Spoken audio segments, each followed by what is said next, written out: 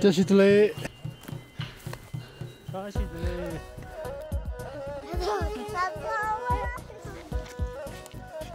다시 들래.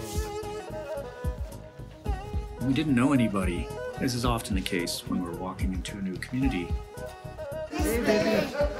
We spent a few nights with a family that was keeping a few rooms open in their house.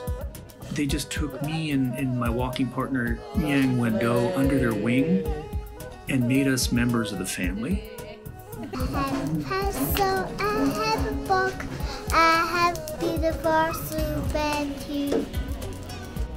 And we felt like, you know, maybe cousins or brothers who shared not only their roof and their beds and their heating and their wonderful cooking, but also told us about their lives, you know, how much this part of China had changed in just their own lifespan.